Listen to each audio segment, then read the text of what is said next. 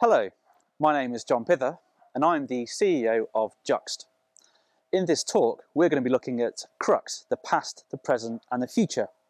We're going to look at the past. How did Crux come to be? What's the origin of Crux? Why Crux? We'll also look at the present. What challenges are we facing right now? What features are we working on right now? And what does some of the code look like right now? The code that makes Crux tick, including some of the more hairy areas. We'll also look at the future of Crux. Where is Crux going? What does the roadmap look like? What challenges are we facing? And what decisions do we have to make? Crux is still an evolving product. So thank you very much. This is the first talk of Reclojure. We're hugely excited to be here. It's going to be a fantastic conference. So let's get started. So what I want to show is the origins of Crux. Where did Crux come from? We talked about Crux being this unbundled database. So let's dive into the REPL, and I want to start showing you a few things, some of the core concepts. So this namespace here, I have a couple of protocols defined. The event log is like the first thing we want to unbundle. This is a sequenced store of events. It's as we learn facts about our business, as we come across these facts, we ingest them, and then we have them there forevermore in an event log. And we can store our messages, but we can also fetch our messages from a particular offset. This is kind of the way that something like Kafka works. We store our events onto an event log, and then we can say, from this offset, I just want to read all the events in sequence from that point. Then I've also got a KV store. And this is simply a place for me to store my events as I read them off from Kafka.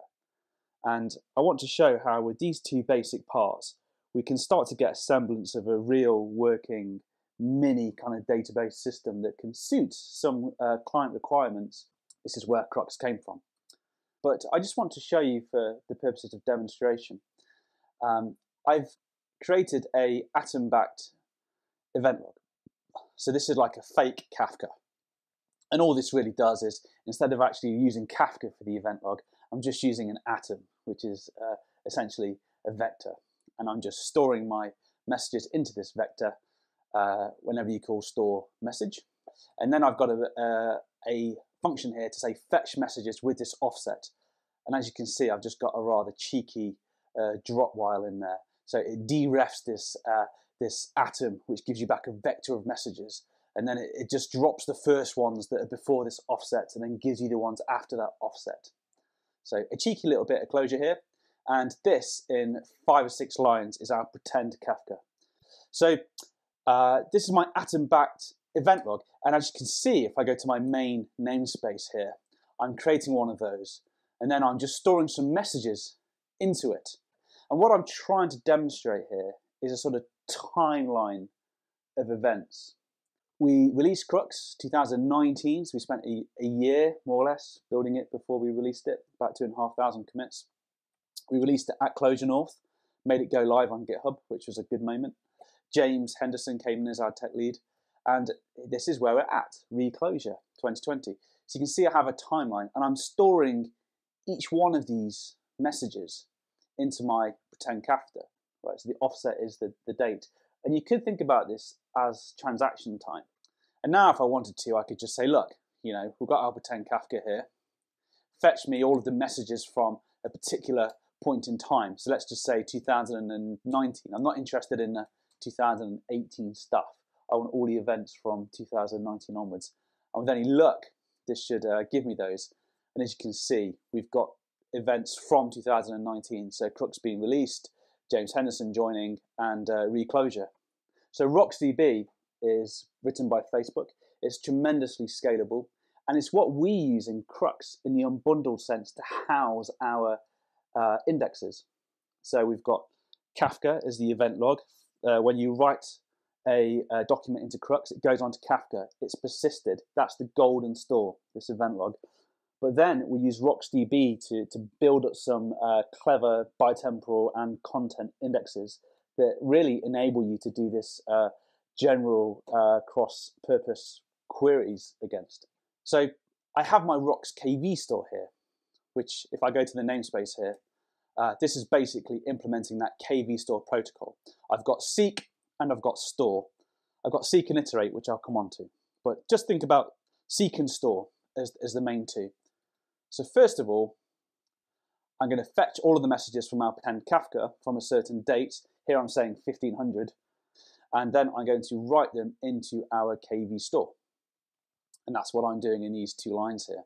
So now, after these 2 lines have been executed, our Rocks KV store has all of the events inside of our pretend Kafka event log.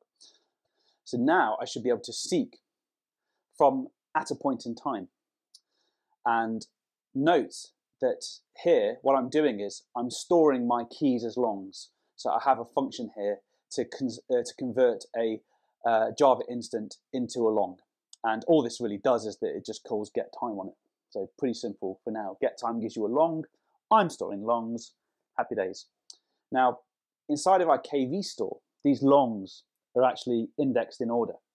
So if I have some keys in here, so imagine we've got a key which is the long equivalent of 2010, and then the long equivalent of 2011, and the long equivalent of 2012. Because they're stored in order in Rocks, and Rocks is a KV store, I can say, well, I want to seek at a point in time. So if I seek about sort of 2011, and let's say it was a date in there, it's going to seek in between these keys. And in this actual case, I would get 2012 back. And that's kind of what's happening here. So if I do my seek on 2000, then the first event I get back for that is the pre-Crux prototypes, right? Because that's like the next thing on. So I'm seeking, I'm not hitting anything for that precise value, but then in a lexicographic way, it then gives me the next value on from that. And now if I wanted to say, well, I want to seek halfway through these dates, and we can see I've got these dates here.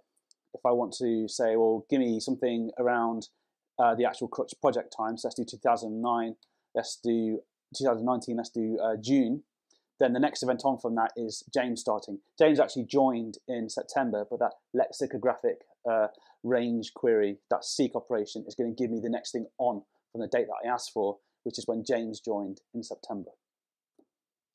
So makes sense so far? So if you think about it, we're building up like a temporal index here. We've got the ability to seek at any point in time, and then it gives us the match closest to the point that we asked for. So we've kind of got a timeline in our KV store here, and we're seeking across, seeking at points in that timeline. Well, I want to pose a question here, right, which is, but let's imagine that we were searching in a couple of days' time. So let's add in a string.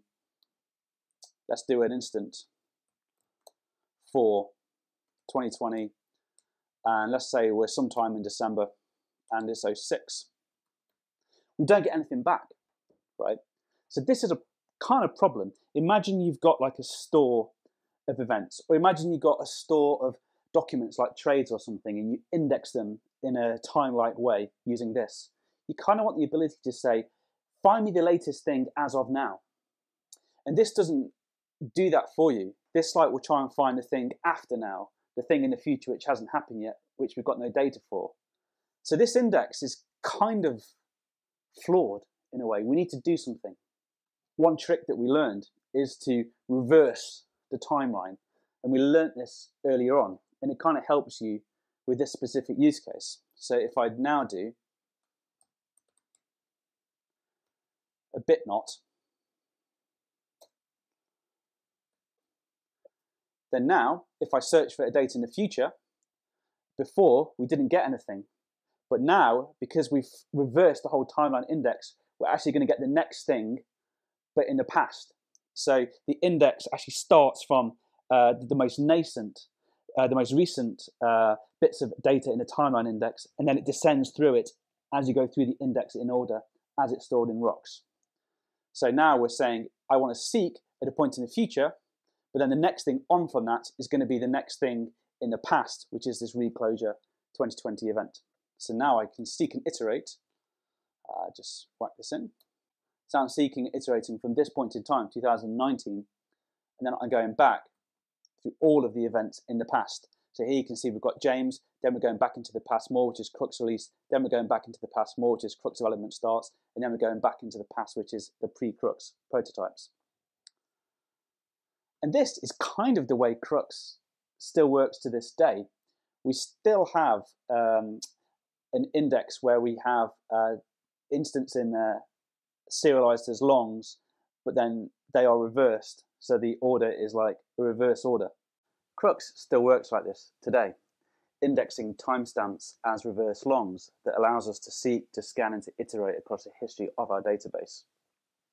Crux very much grew up from these primordial parts of an event log and a KV store, and then building up these timeline indexes. I hope you enjoyed this origin story. Let's move forward with the rest of the talk.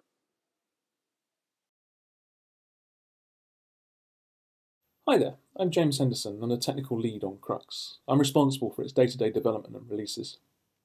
I'm going to talk a little on the indices we keep in the query index store, how we use them in queries, and how they can be adapted for use in speculative transactions. In Crux, we make a distinction between content and bitemporal indices. The content indices keep a track of all the values an entity has ever taken. So if I lived in Scotland but then moved to England, these indices would contain both facts. They don't know anything about what entities had what values and when. The bitemporal indices store what version each entity has at any point in bitemporal time. And so given that Crux is a document database, we do this temporal resolution at the document level, rather than at the level of individual facts. And this version is in fact a content hash of the document's content. In practice, on the assumption that you often query more than one attribute from a document at any one time, this means we only need to do the bitemporal dance once. So, let's say we have a query where we're looking for all of the users living in England. We first go to the content indices. We have an index that will efficiently tell us all of the entities that have ever lived in England and their content hashes. And then we check the bitemporal indices. So did that entity have that content hash at the time we're querying for? If so, great, we have a match. And the case where we don't have a value in hand is similar. We have another content index that will efficiently tell us all of the entities that have ever had any value for the attribute lives in. As for how we store them, we store these indices as sorted prefix trees. So for the value in hand query, we have an index sorted first by attribute, then by value, and then by entity, an AVE index. In practice, we concatenate together the A, V, and E into one byte array. And when we then search for a value, we create a byte array containing A and V, and then use a byte array prefix seek to navigate through the tree to the first value after our search value. From this point, we can then scan through the tree, yielding different E's for our AV, until we hit a different prefix. So, John talked earlier about the unbundling of Crux. In this case, for the query indices, we're looking for an underlying storage provider that supports both fast seek to a key and then fast scan from that key. We also keep other content indices with various different variable orders to help out in the query engine. The bitemporal indices are ordered first by the entity ID and then by the bitemporal coordinates. The values in the KV for that contain the content hash of the entity at that time. Think about when we index a transaction. We have to update both the content indices and the bitemporal indices.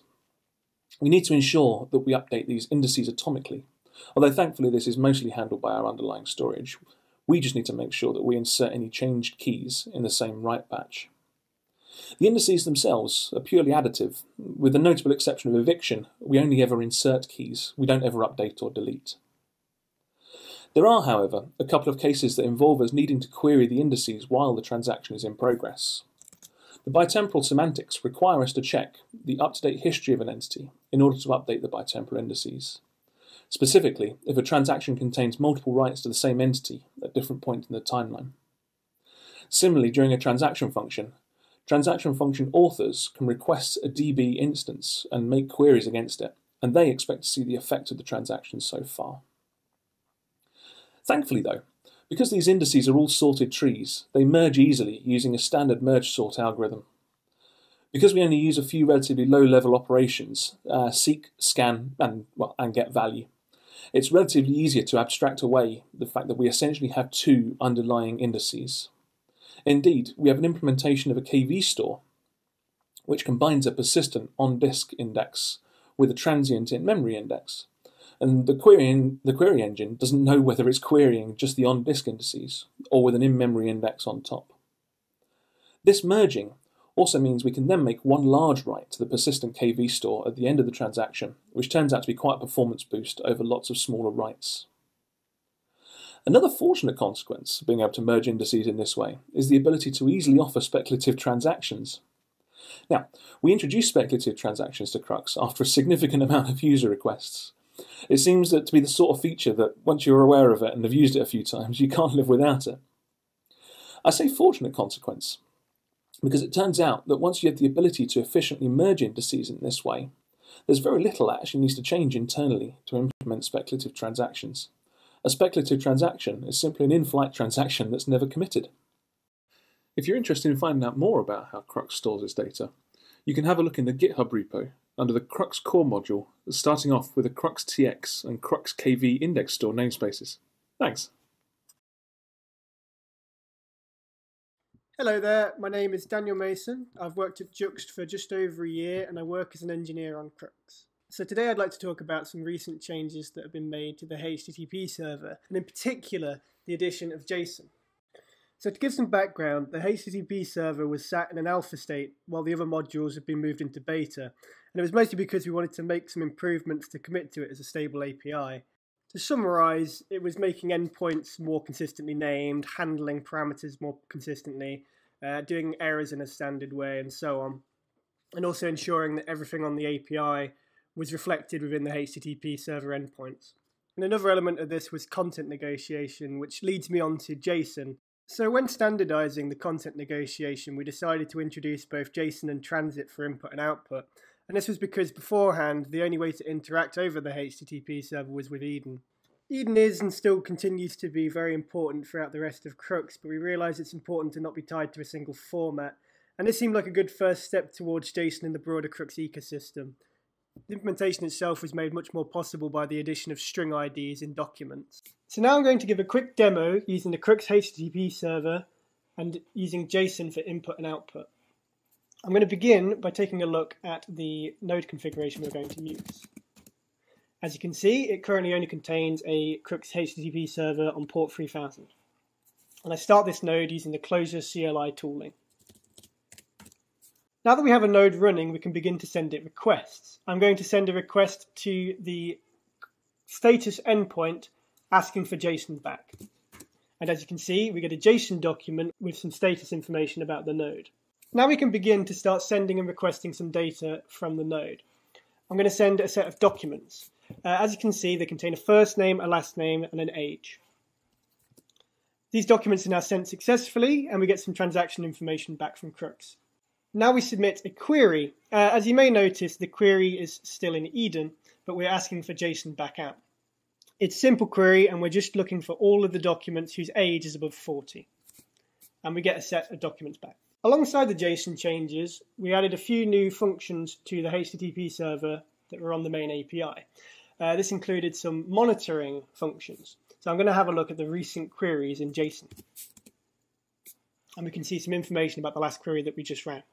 Finally, we're going to get some information back about a particular entity. In this case, I'm going to have a look at Ivan and have a look at the history of Ivan. As you can see, only one thing is returned because there's only one piece of history for Ivan, but we get some information about that transaction alongside the document. So I hope that was useful. If you'd like to see more that you can do with the JSON API, please check out the docs and let us know if you have any questions. Thank you.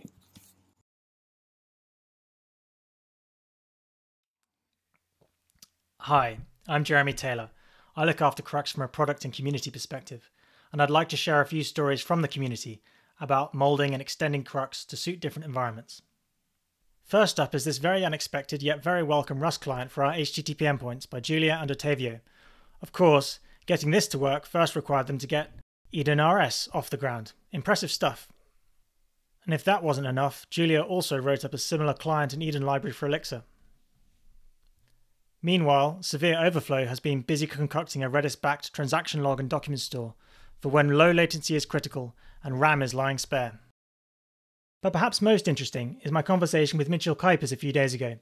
He works for Avisi, a large development organization based in the Netherlands, where he heads up a product engineering team. They are one of our earliest and keenest users, owing to their love of using Datalog to accommodate their diverse schema. So we are building Atlas CRM, and it's basically a CRM inside of Atlassian products. So we try to be the most integrated CRM inside of Jira, Confluence, etc. So you don't need another CRM system. With Crux, we have been running it for more than a year on server and data center. So that's the versions that customers host themselves. And we're currently in the process of moving to Crux on our cloud product. On the on-premise products of Atlassian, so for Jira and Confluence, if you host it yourself, you can install our plugin by installing a jar file. And that jar file gets deployed in an OCI container. And that has some really unique features. So it can do class loading at runtime and stuff like that. But it also has some issues. And one of the issues we ran into is that RocksDB or LMDB uses a C. It uses some native binaries. And if you reload our plugin, it will try to redeploy that native binary and it just breaks down. It's just not workable on OCI, unfortunately. And we also ran into that to get to a database or somewhere where you can store a transaction log, we have to use a layer that Atlassian has created. So for the key value store, where you normally would use a RocksDB, we changed it to a full Java-based solution called Exodus from JetBrains. And for the transaction log, we created our own active objects implementation that's basically to conform to the abstraction layer that you get from Atlassian to integrate. My name is Håkan Råberg, and I work with John on and off since 2005, and I also worked on Crux since the start. And during the early months of Crux, it was mainly written by myself and John. I was responsible for the initial architecture, which has now evolved into where Crux is today by James's team. These days, my role is to look at the future technical direction. So I spend most of my time reading papers, looking at various techniques that we can potentially use in Crux. These ideas are fed back into the team via discussions and occasional PRs. I also participate in the day-to-day architectural engineering discussions when needed, and I also code. Currently, I'm investigating 3 main areas for the future of Crux. The first idea is to move Crux towards an append-only column store architecture. This will make the raw data stored in Crux accessible in open formats like Arrow. We also want to remove the assumptions about which index structures are needed up front. The idea is instead to rely on adaptive indexing tuned to different use cases at each node. The second idea is to separate storage from compute. By moving to these static columnar chunks, which we can store elsewhere, like in S3, we will avoid the need to keep all the data at each node all the time. This will make Crux much more elastic. It will also allow us to deal with data which cannot fit on a single node. Finally, there's of course temporality. Currently, Crux answers questions like, last year, what was my salary? Which usually referred to as a time slice or point-in-time query. But we want to unlock the full bitemporal power of data we store inside Crux and allow for temporal queries across ranges, joins, and intervals. This will allow for queries like, when was my salary at a certain level? Or what salary did I have in my previous role? This is related to the columnar and separating storage from compute, as this will require new, different ways of accessing the underlying data in efficient ways.